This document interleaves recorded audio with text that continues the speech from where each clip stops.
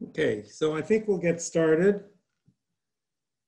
So thank you everybody who's filling out the poll. It's fun to see where everybody's from. We have a lot of people from near us, but from throughout the United States and Europe, South America, Asia, Southeast Asia, and other. So welcome to everybody. I'm Dave Waits, and I'm here with Pia Sorensen, and this is the Science and Cooking lecture. We have this every week. We like to share what we do in our Science and Cooking class at Harvard with everybody else. This is sponsored by Gastronomy Solutions, 1933, Escada, the Harvard MRSEC, Shimadzu, Brad and Taylor, and Samnick. The next slide.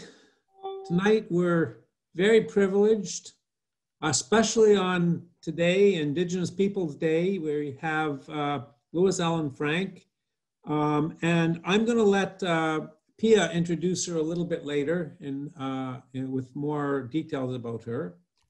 We always start by trying to explain just a little bit of the science that we discuss in our class while we do this. But we also, when we have our normal public lecture at Harvard, we have a tradition that some people come every week. And so we do a little quiz on what happened in the last week. And this time we actually had a homework quiz. So on the next slide, the last time we had this lecture was actually 2 weeks ago. We had Chef Nina Compton from New Orleans, and she made gnocchi. And we learned how to measure the elasticity of gnocchi. And we put out a challenge.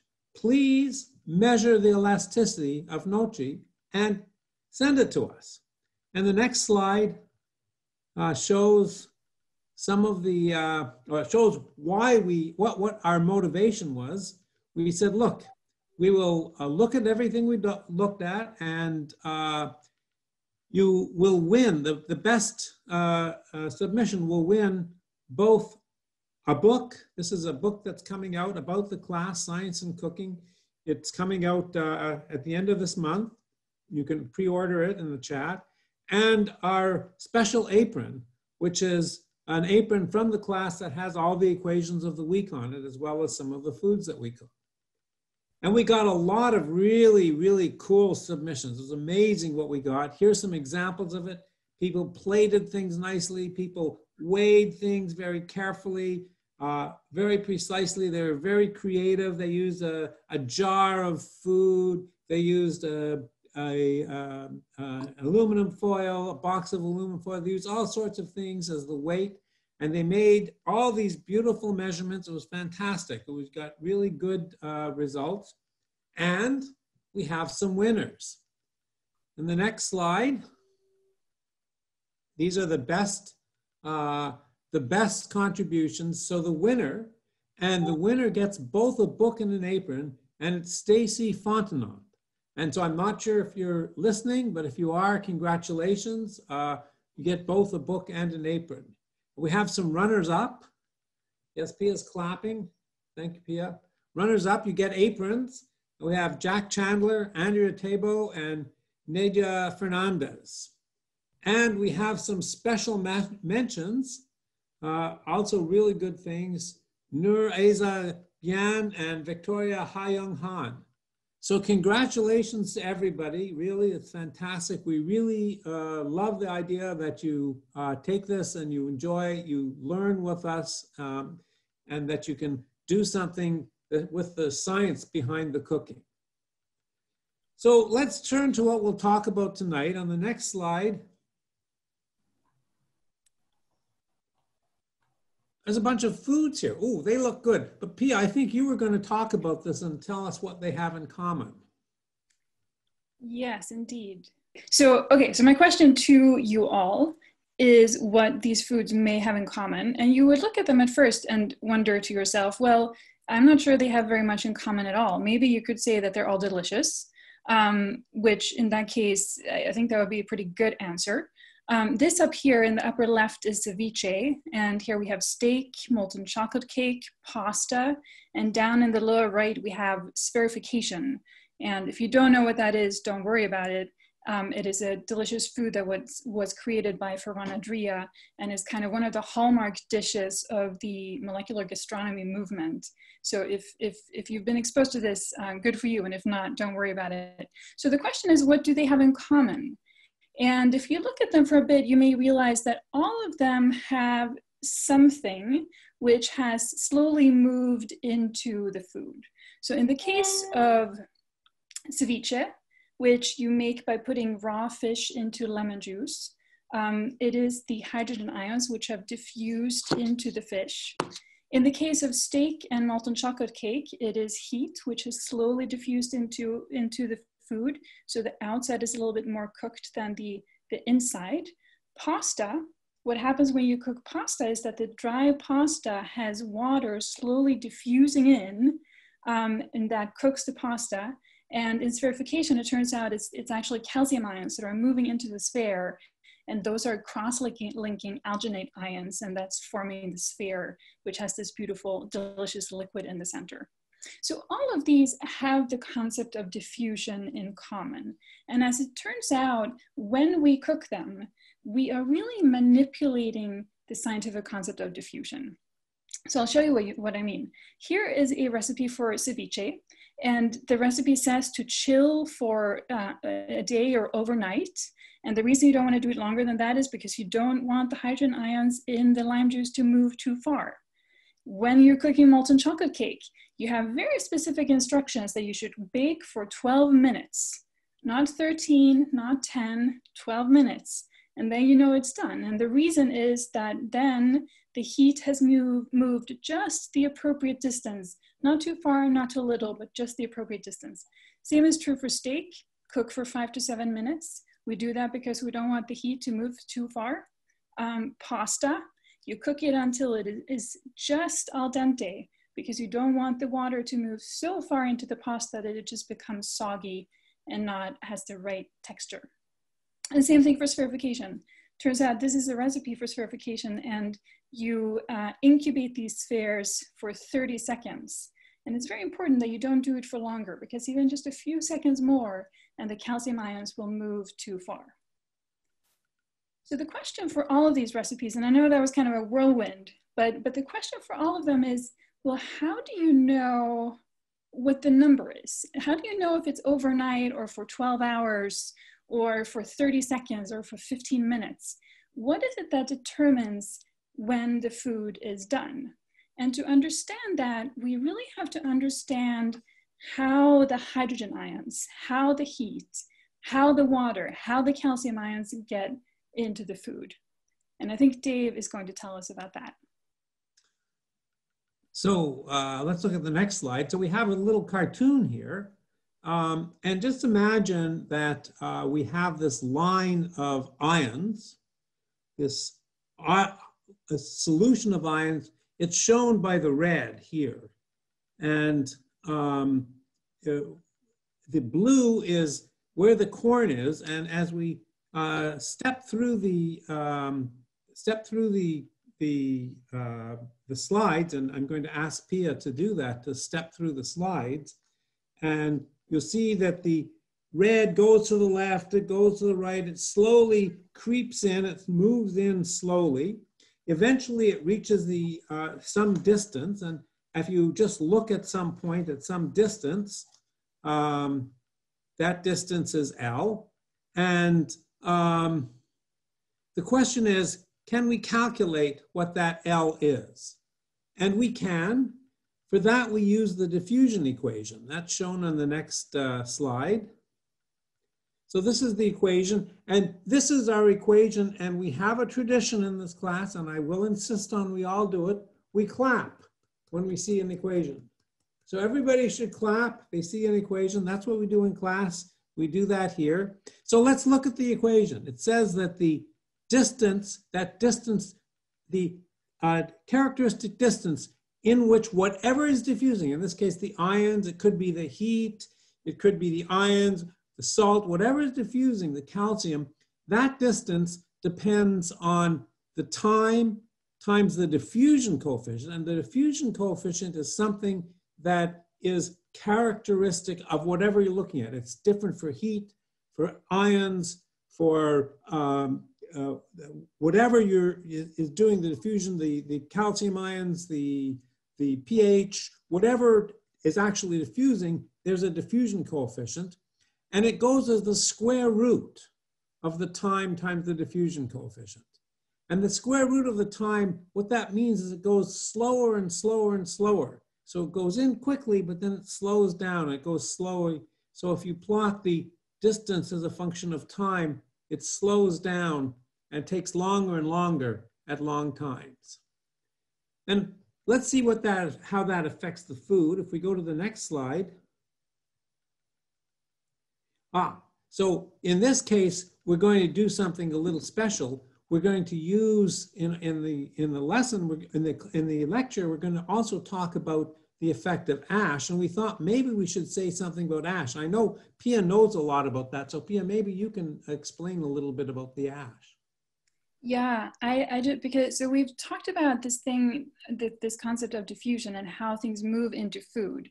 But of course, that title for today's topic involves words like culinary ash, which may not sound super obvious what that would mean. So I just want to think a little bit about where that might come from. So here's a log of wood, and you make ash from wood, or you make ash from burning other plant materials.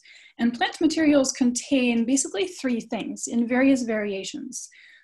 They contain hemicellulose, which is a matrix of polysaccharides, so lots of carbons, lots of carbon rings, lots of oxygens and hydrogens. It also contains cellulose. A big chunk of it is cellulose. Cellulose consists of polymers of glucose, so also lots of carbons, lots of oxygens, lots of hydrogens. And then it consists of lignin, which is a polymer of aromatic alcohols. And you can see that all of these molecules, they're big and complex, they're matrices and polymers, but they all have in common that they have an awful lot of carbons. And if you're not used to looking at these kinds of wiggly molecules, all of these edges are carbons, and it has a lot of oxygens and a lot of hydrogens. So then the question is, if this is what plants are made of, what happens when we burn them? What happens when we burn plants or wood? And it turns out that if we do this in the presence of enough oxygen, you'll notice that Chef Lois goes outside when she does this. Then you have something that is called complete combustion. And when you do this, the hydrocarbons, which is all the lignin, hemicellulose, and cellulose, they burn down and they make carbon dioxide and water. That's it.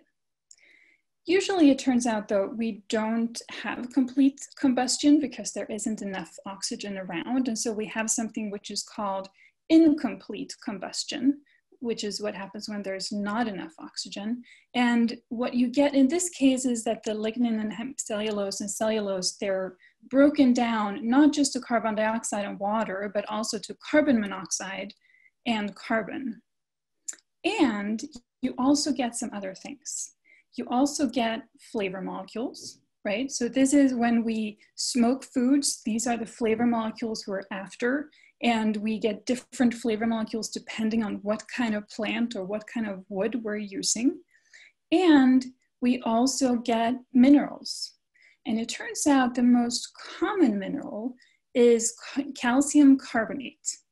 It looks like this if you write it out in the middle right here. And calcium carbonate is important for many reasons. Number one is that it contains calcium. Number two is that it contains carbonate. And if you look at this, and if you're a chemist, you'll know this, but if you're not, I'll just tell you that what this molecule easily does is it easily takes up hydrogens, which means it is a base. It has a pH of anywhere from 9 to 12 or maybe even more. And this basic, the fact that it's basic as opposed to acidic, is one of the reasons you can use wood ash to fertilize soil. It is also one reason that makes it such a fantastic thing to cook with. So what happens when we now take the ash with all of these things in it, and we add we have a solution of ash, and we add ground up, we add flour to this solution. So here is sort of a little cartoon of what a corn flour particle would look like, and it's a solution with ash. What happens is that the ions and the molecules on the outside will diffuse into the little flour particle. So it'll kind of look like this, where you have lots of ions here, and this is the flour particle, and over time they're diffusing inwards, and they're changing the flour particle as they move into the corn mush. So what ends up happening is that the water makes the starch granules swell. They get bigger like this. And the calcium ions and the hydroxide ions cross-link the long polymers of proteins and carbohydrates. They cross-link and denature the proteins. And you get this kind of gel that you will see in action as Chef Lois cooks. Okay, that was a lot of information. I think this is now time for me to introduce our visiting speaker. And it is a huge honor to have Chef and Dr. Lois Frank join us today. Lois has, in various ways, spent a lot of her career thinking about how to understand Native American cuisine, how to further the understanding of it amongst all of us. She has a PhD from the University of New Mexico in culinary anthropology. She is the author of a James Beard award-winning book called Foods of the Southwest Indian Nations. And she is an instructor at Santa Fe School of Cooking and the Institute of American Indian Arts in Santa Fe, New Mexico. So please join me in welcoming Chef and Dr. Lois Ellen Frank. Thank you so much. We're gonna go through a little history of culinary ash and why it's important in not only native foods, but the history of these foods. So I'm gonna share my screen with you, and we're going to take a look at why the ash is important. So I'm gonna introduce myself in the native way. My name is Lois Ellen Frank. I'm from the Kiowa Nation on my mother's side. I am Sephardic Jewish on my dad's side. And I am the chef owner of a company that is native owned called Red Mesa Cuisine in Santa Fe, New Mexico. We specialize, and our mission is to bring contemporary cuisine into the contemporary kitchen or the Southwest kitchen using traditional foods. And this is important because we buy indigenous foods from native sourced purveyors. We're very particular about where our food comes from. We don't serve any commercial meats, so we only use wild game and lots of plants. And that's because the native diet in a ratio was about 90-10 if we look back to the past to see what we do. I want to just talk about quickly some of the other projects. I work with the New Mexico Department of Health. We do a program on training other cooks how to use native foods, healthy food preparation. One of the things that's happened over time is sometimes the cord is broken with indigenous knowledge. And so we've been working with organizations. This is another one where we use the medicine wheel as a model. Fruits, grains, vegetables, and beans, water, of course, on the outside, very important. And we ask each indigenous community to identify what the indigenous foods are in their own community, and it's going to vary. East Coast water tribes are going to have lobster or clams or mussels or oysters.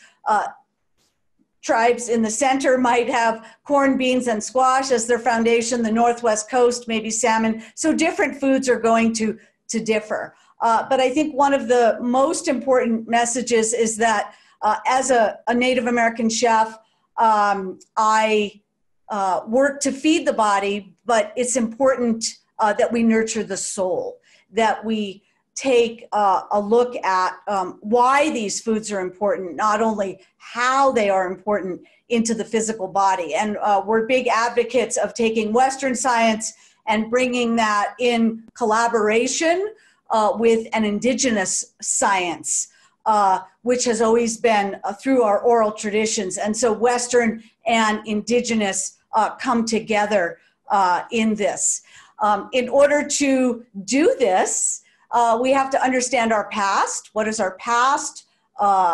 And how these foods can be used in contemporary kitchens. Some foods work well, others do not. They refuse to go into the modern kitchen. We take a look at that, at why, and then we look at the timeline. So the pre-contact period, going back 10,000 years up until first contact. So 1492, what an appropriate day to be presenting this, because today, of course, was Columbus Day and now is Indigenous Peoples Day, or we're migrating into changing this from first contact period, 1492, to about the mid-1800s. And then the mid-1800s during the government issue period, where Native people were forced off their ancestral homelands onto lands that they didn't know. They lost their sense of science, their sense of place, their sense of how to live in the world. So it was a very problematic period. And then the period we are now, the new Native American cuisine, which takes the old and brings it into a very contemporary setting, which would be the modern kitchen. And the story of all of this, the story of ash and the story of cooking, is really the story of corn. Corn is the essence of life throughout the Americas. It is the dominant grain that has sustained Native people. The history and the story of corn goes back about 9,000 years based on oral or traditional TEK, so traditional ecological knowledge. Western science brings it in a little bit less using radiocarbon dating from archaeological sites. So they don't exactly match, but they match fairly closely in the term of how long these grains. And of course, this is the corn poster. It's called Indian Corn of the Americas. And what's so fascinating is I tried to look exactly when, but in the late 1980s, early 1990s, I flew out to Harvard and I spent a week in the seed and nut room in the anthropology department. It was a tiny little room filled with corn, and we photographed the Harvard collection, which you see here. So this collection for this poster comes from one of the scientists that worked at Harvard in the 1940s. And this collection, I don't know if it's still at Harvard, but it was certainly in the late 1980s, early 1990s. Corn is Z, is the genus. Z maize, corn, Indian corn. It's a perennial plant, and it's dependent on man. And many Native people have many myths or stories around that it was a gift from the gods given to Native people. And so teosinte, which is a wild grass, is the ancestor to corn. And I put this in because corn is much more than food.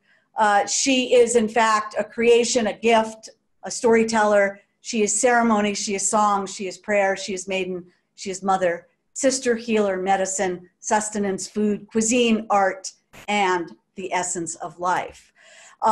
Corn is a part not only of place, it is very place-based, but also culture. Here we see cultures to the south of us. You can see corn in many of the structures. It's in the stones, it's in the pyramids, it's in the gods, it's in many of the deities. And it's also north of that. Here we see corn in Hopi pottery. You can see a woman grinding, clouds nurturing all those little dots are corn kernels, very important to both the cultures to the north and to the south. Corn can be grown with water. It can also be grown without water. So many cultures here in the Southwest have ceremonies. This is Wilmer, he's dry farming. And then here is another farm about 30 miles to the north. Look at the yield, much different ways of growing, also dry farming, but a little bit different in their approach. Corn, you'll notice the stalk on the left, the actual corn, what we know as corn on the cob, very close to the ground, and that's because of the winds. And so the corn has actually adapted to its environment so that it can grow. In areas where we have river or we can use irrigation, the corn grows much larger and bigger because, of course, water. But the corn in this area has what we call elongated roots. Those root systems can go down anywhere from 18 inches to 3 feet, whereas corn on the East Coast, for many of you on the East Coast, that corn would have very shallow roots and you would mound when you plant it. Here we waffle because we want to contain that water in the earth and bring as much water as possible to the corn. This was from this year, one of my students. I teach an indigenous food class, and why would we plant? Why would we plant without water? To carry out a way of life, a calendar, ceremony, and also having a good heart and bringing families together and learning roles and position within a tribe or a community. And so I was actually taught growing up by my mom that corn comes in 4 colors. Those are the 4 colors on the medicine wheel. Those 4 colors also represent the 4 races of man, which fill the circle. That circle is the circle of life. Here we see Calandra. She's about to go into a ceremony called Kinalda. And in Kinalda, they use the ash with the corn, dig a big hole in the ground. That corn makes a cake, and that cake represents the transition or coming of age to this young woman. So still used. So protecting corn, vitally important because it is one of the most sacred foods. So we're very particular about seeds and seed saving, using heirloom corn and avoiding those GMOs and avoiding having those GMOs get into our strains of pure indigenous corn. And so ash comes into corn as a process initiated about 3,500 years. So if corn is 9,500 years old, this process, this science of using corn coming in much later, about 6,000 years later. Corn is soaked in the ash, it's washed, cooked, and then hulled. When we steep the grain, when we use this on the corn, it makes the corn more digestible, but it also adds nutrients, as Pia said, calcium being one of the largest, most profound, as well as other minerals from the ash.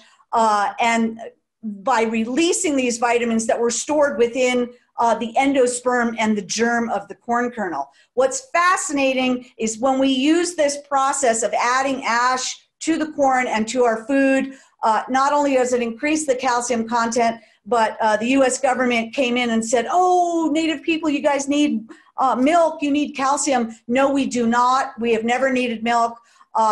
We get it from the ash and from this process of using ash in our food. So once the corn has gone through a nixtalimization process, the masa can be used fresh, or it can be dried and ground into a powder for tamales. Here we see Native people to the south processing corn, using corn in a mill after it's been soaked, and then using that corn to make a masa. That masa then made into a tamale. Here we see a banana leaf wrapped tamale, chilies, beans, squash, plants, spices, also used in conjunction with that masa for flavor and flavor profile. So ash, very important.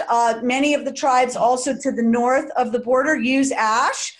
Some of the tribes that are actively still using ash would include Pueblo cultures of the Southwest, Navajo culture, Eastern Woodland nations, the Onondaga Nation, as well as tribes in the Great Lakes. So the significance of ash in Pueblo is not only that it dates back thousands of years, this process or this nixtalimization. This is the science. This is from also one of my students, but ash also is not only used for cooking, but when taken from the hearth, the belief is that it provides strength to the wearer. So you may see ceremonies or dances, and ash may be used on the skin for the benefits associated with that. The ash that we used here, so Pia showed you a wood. We actually use bushes. We use juniper, so the branches of the juniper tree, onion, making an onion ash, or the four-winged salt bush. And these are all ashes that we would use not only to cook with, to flavor with, but also as part of that nixtalimization process. Here we see Hopi corn. You can see the dried corn. Once it's been soaked in the ash, it puffs. We loosen or remove the skins. And here you can see the ash, those skins starting to come off. The inside of that corn is what we grind and what we use as the masa. And so that would be used. We want the ash to burn past the brown stage into the white stage. Once we get white ash, that ash is strained for culinary use, and that's the ash that we use, and that's the ash I'm going to be cooking with. So here is what's called pozole here in New Mexico. In other parts of the country, you may know it as hominy corn. When you cook it, this is dried, it puffs. The most common is white. Second most common is blue. Red is very rare. It's a little bit harder to process and get those skins off. And so it's much more expensive and harder to do, and fewer people are doing it. Here again is the red corn. The red corn can be ground and then ash added to that ground corn as well. Here we see the blue corn made into a flour. That flour would be added to the ash. So there are lots of native cooks in this area. This is Norma Naranjo from the feasting place from Okeawinge Pueblo, teaching about corn, the process of cooking with ash, of course, standing outside with her horno oven. The horno was named by the Spanish because it looked like a beehive, and that would be the outdoor oven that we would use. You're going to see a video, and I'm going to just make it a small amount in a wok. Here on the left, we see a corn pozole. This is pre-contact, first contact. So we're bringing in some of the pork that was introduced into this region by Europeans, specifically the Spanish, and then a pre-contact dish on the side using anasazi beans, corn, and New Mexico green chili. So very important. Here we see corn tortillas made from this treated nixtalimized white corn. Corn tortillas are usually made with either white corn, yellow corn, or blue corn, white corn being the most common. Here you see masa, a tamale. We've added red chili, and then inside that masa, that treated nixtamalized corn, black beans, and corn kernels. So the Native American pantry always includes corn as well as beans and squash and chilies and tomatoes and potatoes and wild onions and garlic and many of the indigenous ingredients to the Americas. So why, who cares, right? Why is this important? This is important because this is now a movement where Native American communities, it's not only here in the United States or in the Americas, but around the world, Native communities are maintaining, renewing, and revitalizing their traditional foodways. And this is important. And the way that they do that, this is the Native American food movement, which everybody can participate in. We need land. We need to save seeds, heirloom seeds for plant propagation. We need to know how to gather or harvest or farm. We need cooking and nutrition classes. So we need Western science to come together with indigenous science. And then the outcome is a revitalization of not only the cultural, spiritual, but the physical connections to the environment for health and wellness. So food sovereignty, a very important concept, the idea that we have the right. It's not a privilege. It's not anything other than a right to have our own foods and access to those foods and not just enough calories, but the idea of being able to grow and process our own foods. Here again, the idea of traditional ingredients, using them with culinary ash. I make all my students grind. It takes about 45 minutes to finely grind half a cup. So a lot of calories being burned, a lot of process. This is Travis Miller, and he is grinding, so both men and women grind. This is also one of my students, Kelly Tungovia, and this is her corn grinding ceremony where corn is being initiated and given to her. She has to grind the corn. She has to know how to make some of the specialty corn dishes in her Hopi community, and she grinds 4 days and 4 nights to learn this. And then that makes her very valuable to her community because she understands the process. Piki, this is a paper thin tissue cornbread, one of the oldest known cornbread recipes on the planet, going back about 2,000 years. You can see there's a bag of ash. Kelly is making the Hopi on a stone with an open fire, and then that paper thin tissue cornbread, here's another, is just rubbed onto that hot stone. So the ingredients are flour or corn flour, ash, and water, and then it's made into rolls. It's also called paper bread because it's a paper thin, or newspaper bread because it represents that. Here's a little bit more modern, how we would cut it or serve it with a, this is with a tepary bean hummus, and bring it into a contemporary setting, even though it's a very old and very traditional way to use corn with ash. This is another dish, blue corn pancakes, also made with cornmeal, ash, a little baking powder, and water. And here we see one of the elders cooking on an outdoor fire using, and you can see the white, she'll be able to reclaim some of that ash and use that in the future. So this new food brings in the concept, food is our medicine. It's actually a fusion, right? We're fusing together components from those 3 historic periods and bringing them into a new way of presenting old dishes. And here you can see roasted corn in a pit, blue corn bread with ash, a blue corn tamale with ash, stews and soups also featuring ash, squash. We see it in gnocchi. We do a blue corn gnocchi version. It's odd that that was your last time, but also in the salt, we mix the ash with the salt.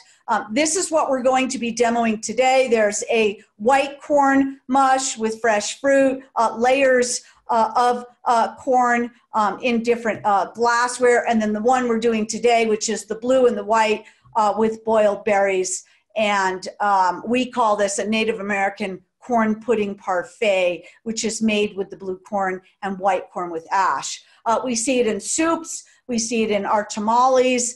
The ash, of course, being used to make that masa or to make that hominy corn. It's in our blue corn bread. This is a native local source, Tamaya, one of the pueblos to the south, and that is the cornmeal we're going to be using today. So one of the things that Chef Walter and I really do, and one of our big missions, is new ways of making very old food. We take out some of those unhealthy, forced or introduced ingredients and bring back those indigenous ingredients.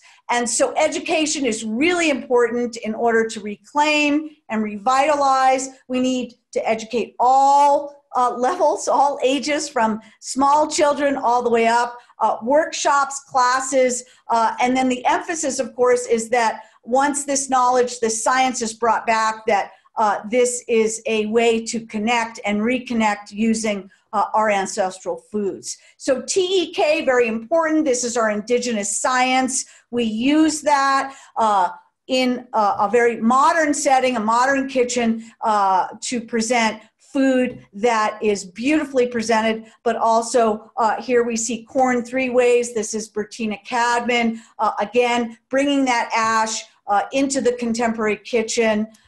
We can see here corn mush 3 ways. One is a white corn, one is a white corn with sumac, one is a blue corn, all of which the ash is added to that process to make this mush.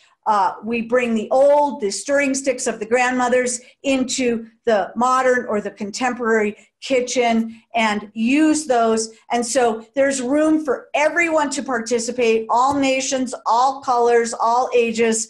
But the thing that we ask is that the Native American agenda take priority when we revitalize and reinvigorate these foods for health and wellness.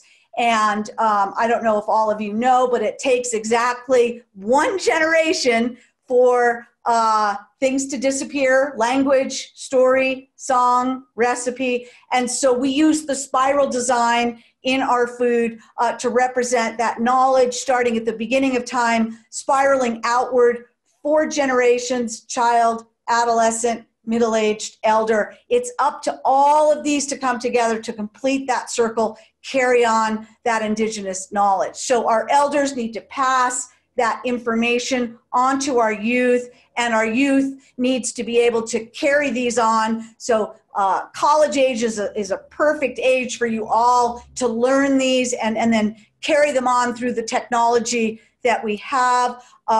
I'm just going to read this in ending. This is Tidra. She grew up urban, so it doesn't matter if you grew up urban or on the reservation. When I'm around native foods, it reminds me of my grandma's house because that's what I got to eat when I would go home. Now I'm trying to learn the importance of making the same food for myself and keeping these native foods alive in my own life. And so everybody's on their own journey, and everybody needs to help to revitalize and reinvigorate these foods for health and wellness. So there's my contact information, and you're welcome to take a screenshot of that or a picture of that, and certainly reach out. I would encourage all of you to go on the website, see the books or the posters we've done, and some of the foods, of course, that have been nixtamalized that we sell there. So I'm going to turn it over to Pia, and she's going to show you a little video that we shot on how to make ash. I'm going to go into the kitchen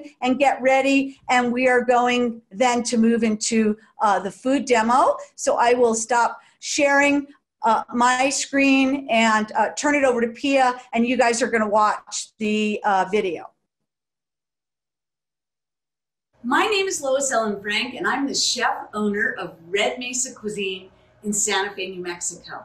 I'm going to show you how to make culinary ash from juniper. We're using branches from the juniper today. I've cut branches and cut them into small pieces, which I'm putting on a tray, and we're going to put that in the oven. Culinary ash is very important in Native American cuisine history. This ash goes back thousands of years, and Native people have been using this ash to add nutrients, including calcium, to the cornmeal that we use for a variety of dishes. 1 teaspoon of this culinary ash has the equivalent of calcium as a glass of milk. So if we look historically back in our traditions, most Native people didn't use dairy, and we didn't use dairy because we had our culinary ash. So culinary ash, very, very, very important. So I take my branches and I'm going to put them in an oven, and we're going to let them cook. I actually have a tray of branches that have been cooking and nicely dried, and we're going to take this outside, and I'm going to show you how to make the culinary ash. So let's go outside together and make culinary ash. So the first thing that we want to do is we want to take some of these branches and we want to put them, I'm using a metal wok, which is safe to use, and we want to just take this culinary ash, light these branches so that the branches can burn. And when the branches burn, they start to turn white, and it's this white part of the branches that we want to use for our culinary ash. So let the fire start to get with the orange flames, and then we're going to actually take it. I have a little fan here, and I'm just gonna let those branches burn until they turn white. It's the white part of the ash that we're gonna be using for our traditional corn dish. And so we just wanna make sure that that burns properly and burns all the way through. Once you have your culinary ash, I just put it in a jar, and then I have enough to use, so you could actually make quite a bit, or you can just make what you need. We need about a teaspoon for our corn mush, our corn pudding that we're gonna do, and that's gonna be the next episode, and I'm gonna teach you how to do corn mush layered together with boiled reduced berries. So take a look here at this. You can actually see that branches burning down, see that white part. That's the white part that we want to use to strain for the culinary ash. So you can see those embers burning. That's exactly what we want to use for the culinary ash. So once everything has burned all the way down, you're just going to take a strainer. And I've got just a household strainer here. I'm gonna take the ashes from the bottom of the pan, the white part of those ashes. You can actually see it gathering on the bottom, and put it in a strainer. And then what we're gonna do is we're just gonna tap that strainer, and you can actually see the ashes coming out on this. And for this particular recipe, see all that? That's the perfect ash. What we want is we only need about a teaspoon. We're gonna be able to make more than that. So we're straining out the part that is not all the way cooked or not white. And take a look at this beautiful culinary ash here. This is exactly what we want. We actually have more than what we need for the recipe. We only need a teaspoon. And so we now have culinary ash, and we're ready to make any of the corn dishes that require the culinary ash. So I just want to say thank you for joining us, and I want to say thank you to the Physicians Committee for Responsible Medicine and Sun Life Financial for their support in the production of this video, and a big appreciation to them. And also Chef Walter Whitewater, who's been behind the camera. Thank you for doing a great job with the filming. We hope you'll join us for the next episode, and the next episode will show you how to make corn mush or corn pudding, we call it a corn parfait, with the boiled berries. And so thank you for joining us, and we look forward to seeing you for the next episode. Okay, so this is Chef Walter Whitewater. Hi, everyone. And he's going to be filming, and I'm going to be making the corn mush and layering it together. So great, thank you. So the first thing that we're going to do is we'll start with the white. So we're going to start with white corn, and I am going to add the white corn, and then we're going to measure out. So my culinary ash I just put into a jar, and we're going to measure out a teaspoon, because that's what we're going to be using of the culinary ash. And then we want to mix this together using either a traditional stirring stick or a whisk. We're using 1.5 cups of water, and we're just going to take this corn, and we want to mix it together to make sure that we don't have any lumps. Because once we add heat to this, it will be very difficult to get those out. So our ash and our corn with cold water. And then in the background here, I have boiling water. So Walter will just come around, and I'm going to take the boiling water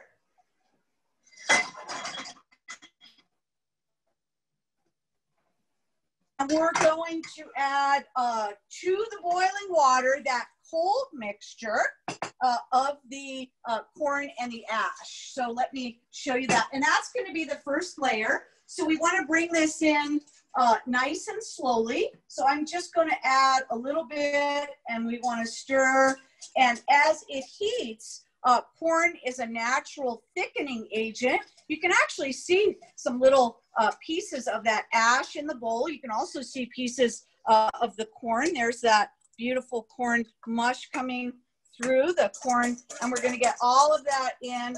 And then our heat is on medium to high, and we're going to take this corn, and we want to stir it until it begins to thicken. So this will take just a couple of minutes. And what I'm going to do is layer this together with a berry compote that I made earlier. And we're going to layer, and you can actually see here, this is the corn that we're using. This is the corn that has been native grown. We're going to put our layer of corn into a hard plastic cup or glass. And that's going to give us the first layer, and then I'll take the berries. This takes a little longer to cook, so we didn't quite have enough time to do that in today's lecture. But if any of you are interested, we can certainly get you the recipe for that. So once we have the corn mush thickened, and in the here we have our corn, it's just about ready. On the back here, the corn starts to thicken and boil. I just want you guys to take a look here at corn. You can see it bubbling. Look at how nice.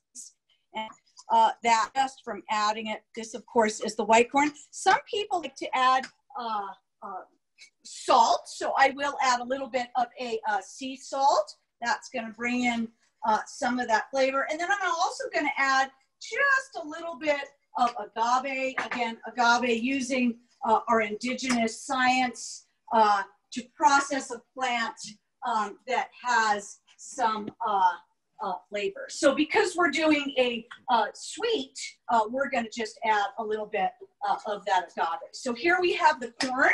The corn is ready. It's nice and thick. And this is going to be the first layer. So I'm just going to take that corn mush, and you'll notice that as soon as I put it in, it's going to start to thicken. And this is the congealing process. This is sort of the Native American Jello. Of course, Jello using gelatin or hooves of either cow or horse.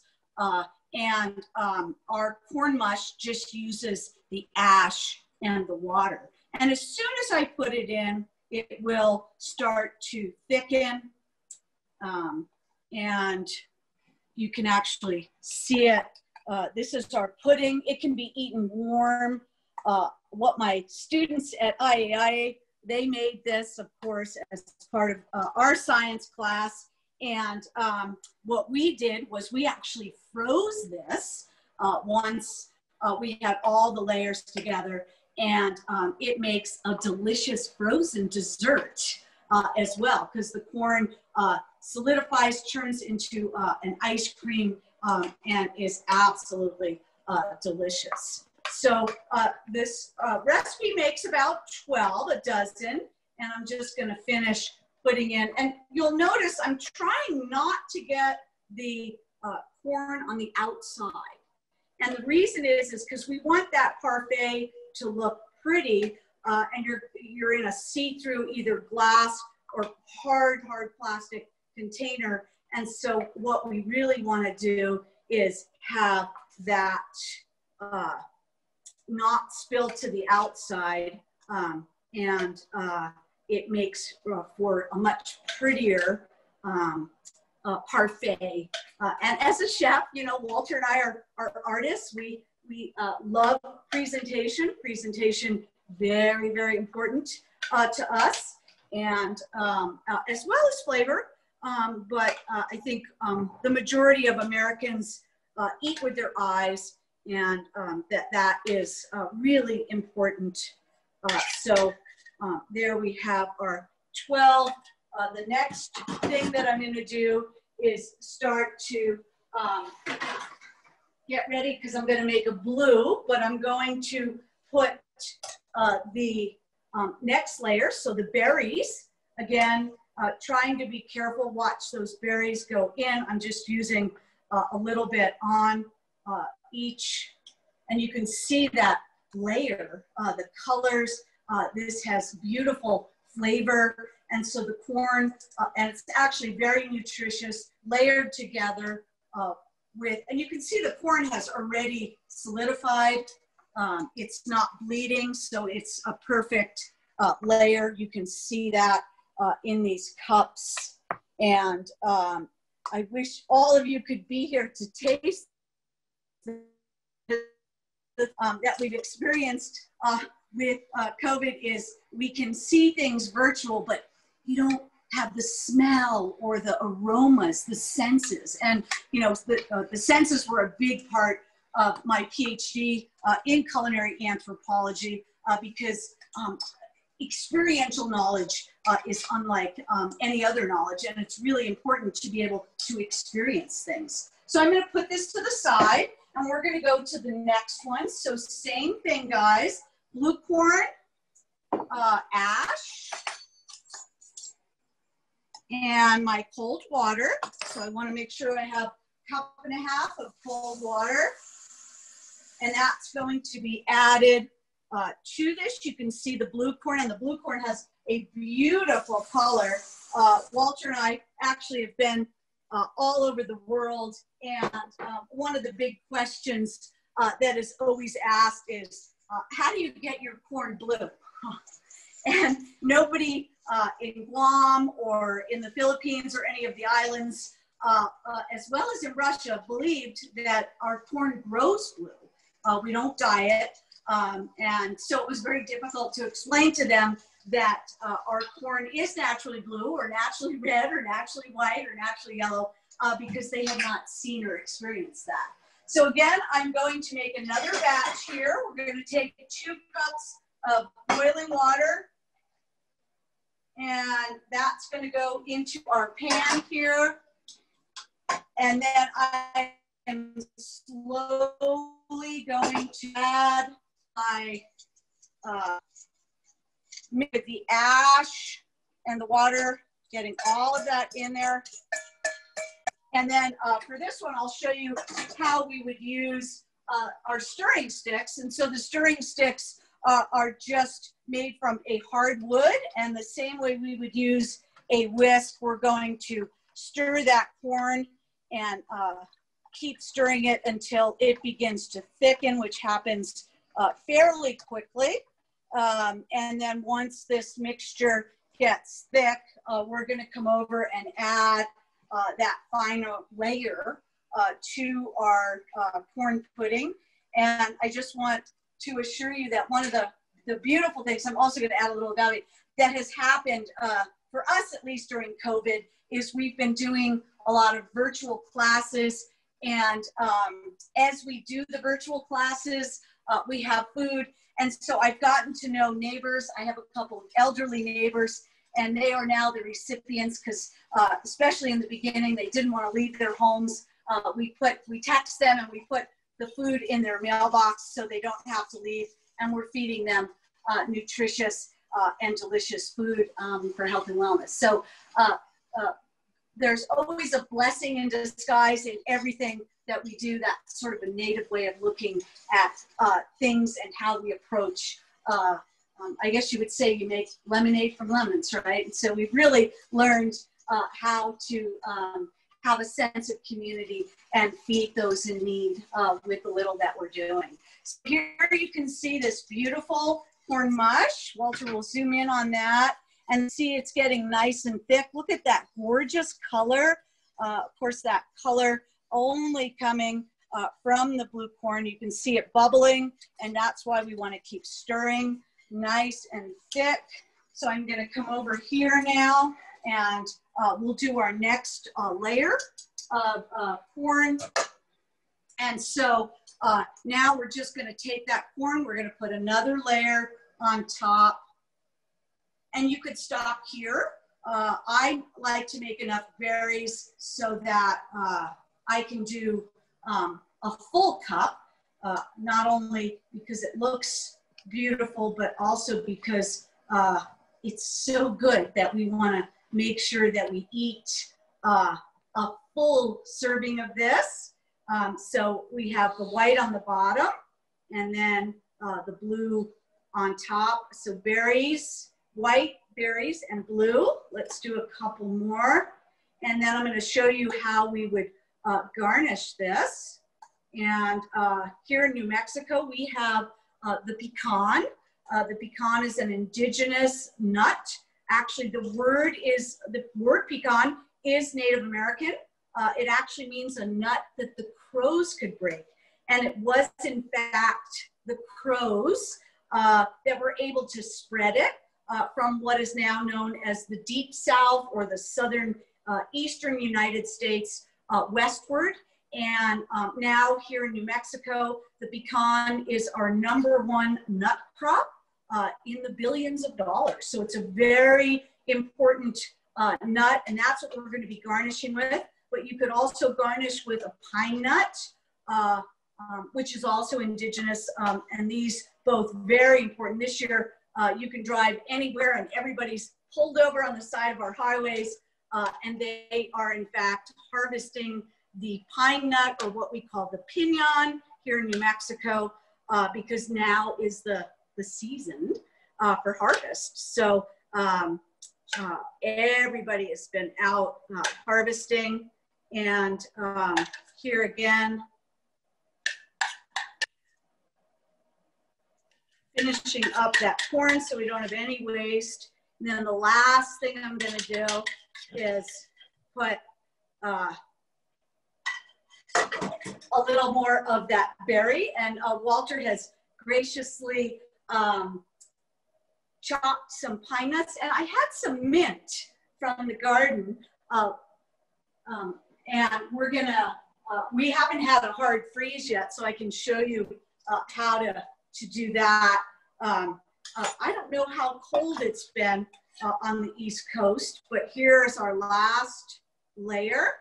I'm going to put some of these to the front so you guys, some pretty ones so you can see.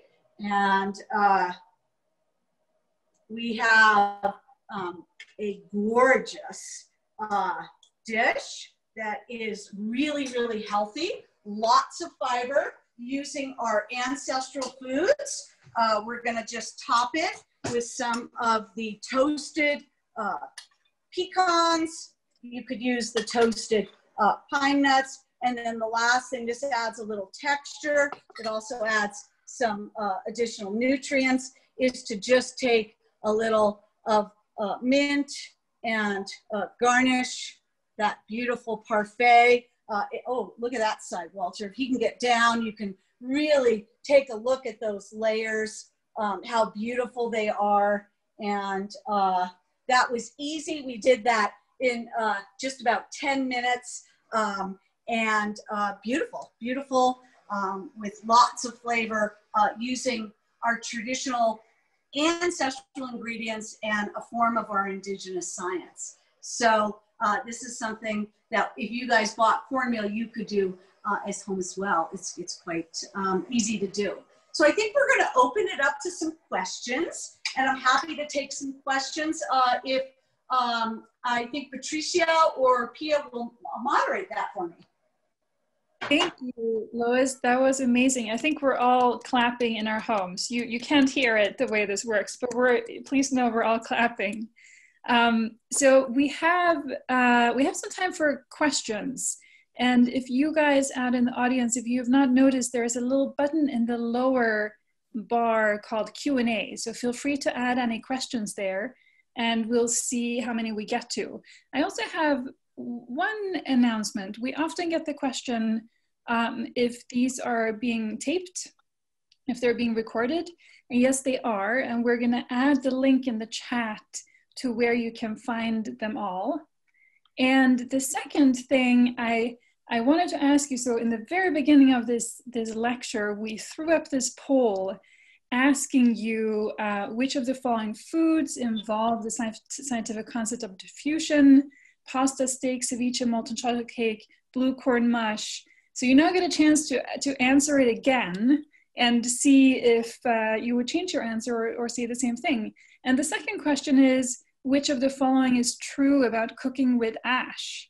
Is it acidic, basic, contains calcium, is flavorful? I have no idea. So take a minute and just tell us what you think. And we can actually show that I think, at least I learned a lot in this lecture. Let's hope we all did. So let's see.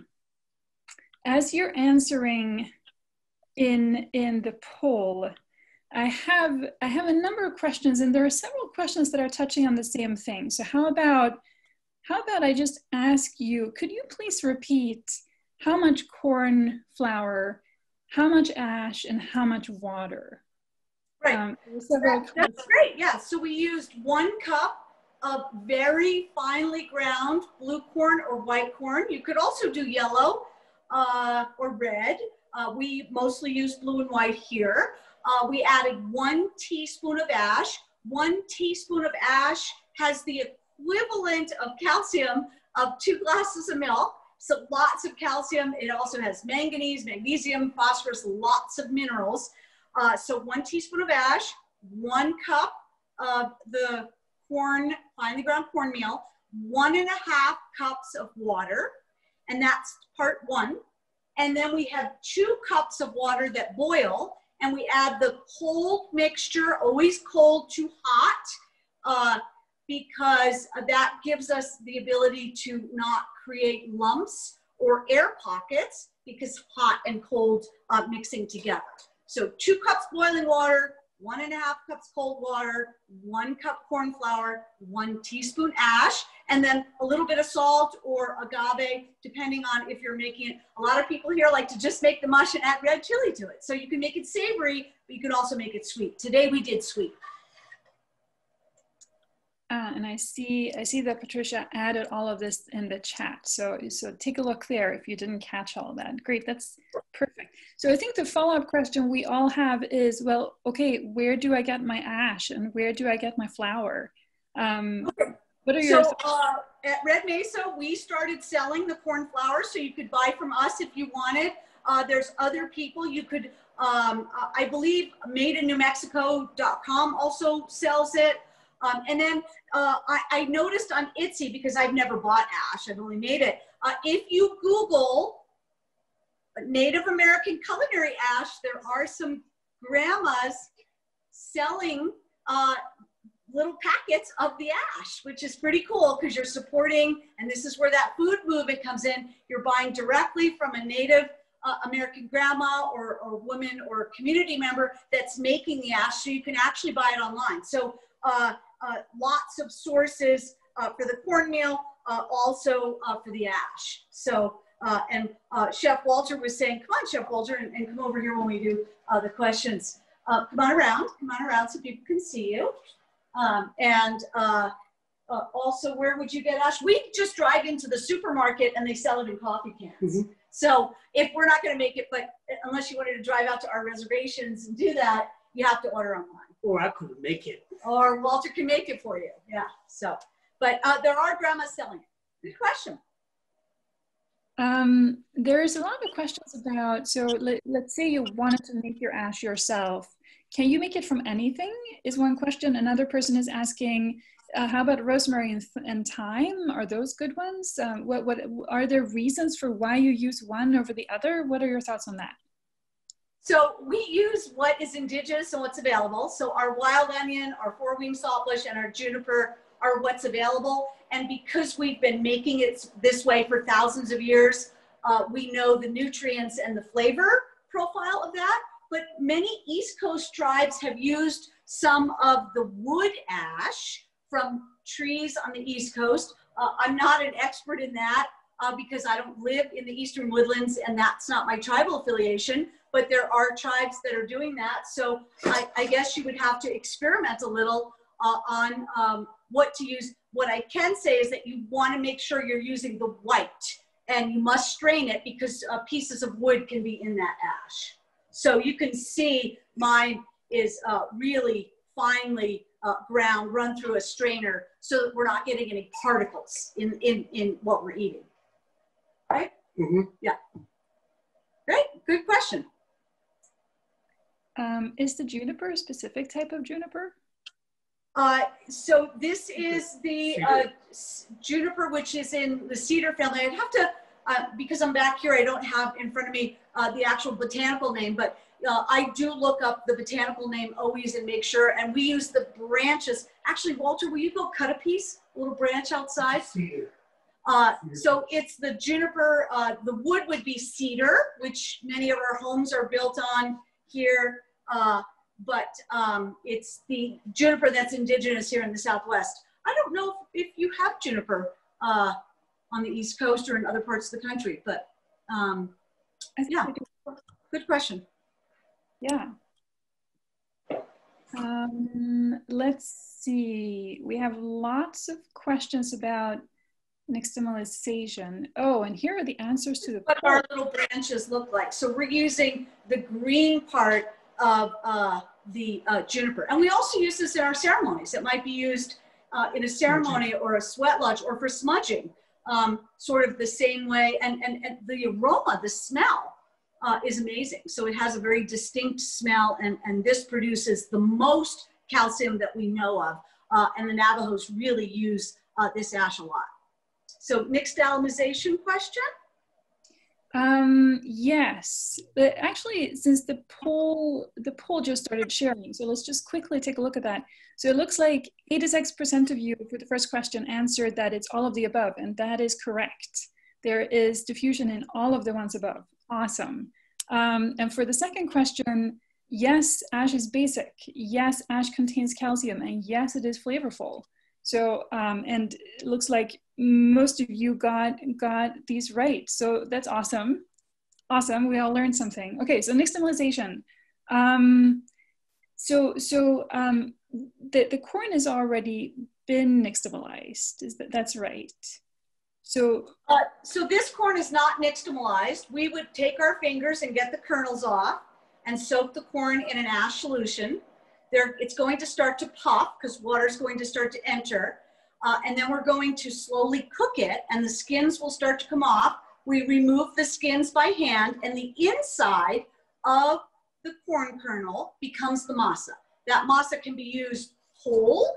That would be hominy corn or pasole corn, or it can be ground into a powder and made into tortillas or tamales. So when you go and one of the big brands, I think Quaker Oats is now making nixtamalized corn for corn tortillas or tamales. That corn has been treated. You want to make sure, I'm a big proponent of non-GMO, so I would definitely buy a brand where it is organic or says that, but that is the treated corn and that's the powdered corn that we use for tortillas or tamales.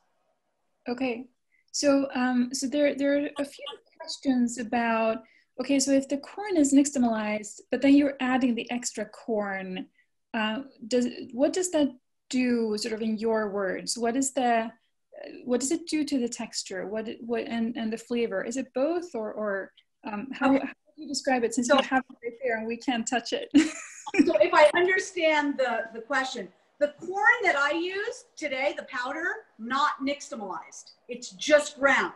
So we took corn, ground it into a powder, and then added the ash. Okay? It was not nixtamalized, so I've added ash once.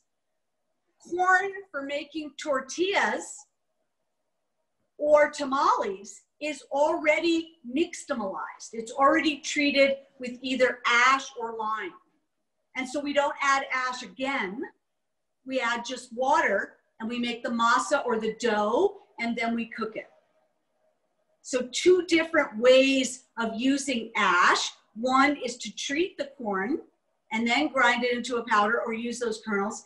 The other is to take corn that's been ground and then add the ash. So what I did today was I did not do nixtamalization. That process takes overnight, hours and hours. So I did not nixtamalize the corn. I added ash to the corn. Okay. Okay, perfect. I think we're all glad you clarified that. That's very good. Yeah. There is, so you mentioned the stirring sticks. Could you talk more about some of other indigenous culinary technology and how important it is for preparing the food properly? I'm going to bring Walter around. So these are actually from a gift to me from Walter's grandmother. This has 3, this has 7.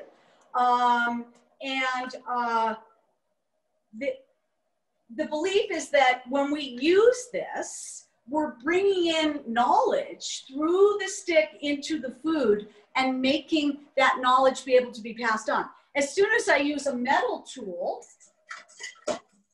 no longer bringing in indigenous knowledge, I'm just cooking in a contemporary way. So we like to bring the old in to call those ancestors in. We never waste. You'll notice I was scraping the corn. We always put stuff back to the earth. Some of you might know this as composting.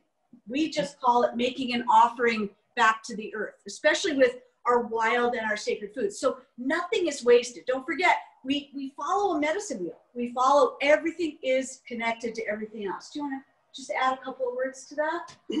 Well, these are, they have stories to each one of them.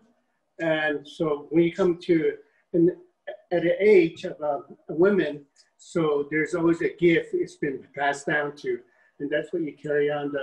Like Lois talks about the knowledge, and there's a teaching that goes with it, and that's what we use in our, not only in our ceremonies, but in our cooking. So that's just the way, I know if I start telling you about the whole story in my native way, it's going to take like, hey. But like a grinding stone, or a mortar and pestle, or a clay pot, or stirring sticks, or there's lots of other tools, ancestral tools that we can bring into the modern kitchen. And I use my mortar and pestle. You saw my students, I make them grind. They were grinding the corn. The stones like to live outside because they're stone. We tried to bring them inside and they're just not happy. So we leave them outside. Sticks like to be inside, so we have them inside. Mortar and pestles inside, so all of those are used, yeah.